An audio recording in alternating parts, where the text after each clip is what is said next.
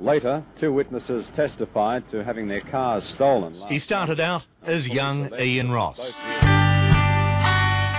Away you go. Hello. Hello. And grew up to be Rosco, the gentlemanly king of wit on the Today Show. Have a look at this. Oh, no. I've spoken to that girl, you know, she said she saw nothing. But behind all the laughs, there was an experienced newsman. Seeking permission for Dugan to sit behind him in the body of the court. Just 2 of the big stories he covered in almost 40 years at Channel 9 were the Granville rail disaster, Closely examining a 90-foot section of track from the crash scene. And the Wally Mellish siege. But it is 7 days now since the siege began, and it's clear that it is going to go on, perhaps for a week, perhaps even longer. There were fires too, and crime.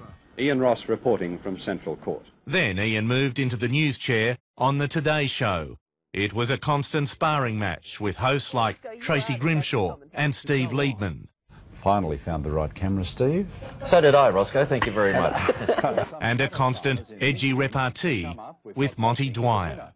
Now let's check out the weather. And here's Monty. A whole new breed of cowboys. It seems a little unkind to me, Mont. I don't think cows were meant for riding, were they? They love it. No, they really do enjoy it. Yeah. They let you know, did they? Yeah, yeah. They enjoyed it? Mm. Have you ever ridden a cow? I have, as a matter of fact. A couple of times. It's funny, they always stand... I was going to say, they always stand still until you try to get on it. It was a breakfast of sharp humour and surprises. About a police investigation. Sorry, I'm going to sneeze.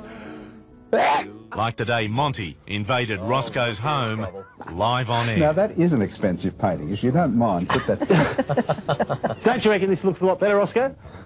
The space we've created for you? Where's my table and chairs gone? Roscoe might have started in TV journalism in a time of typewriters, phones with dials, and when brown suits and white jackets were okay.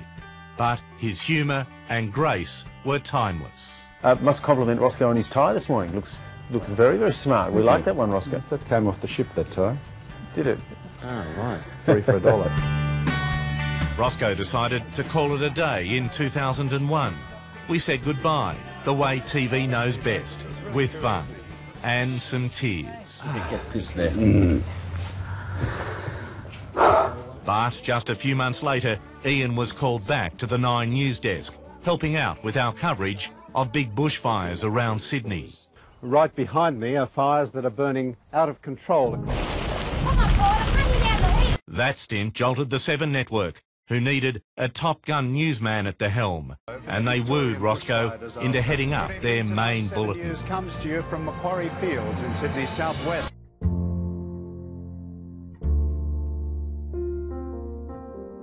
But in 2009, after 6 successful years, it was time to retire for good. Now all of us in the TV business, and so many of you out there, are saying goodbye to Ian one last time. Time for the news. Here's Roscoe. Well, Steve and Tracy, I'm very sorry. I wasn't quite ready. Oh, really? What, did we catch you? And Roscoe, neither will we. Peter Overton, 9 News.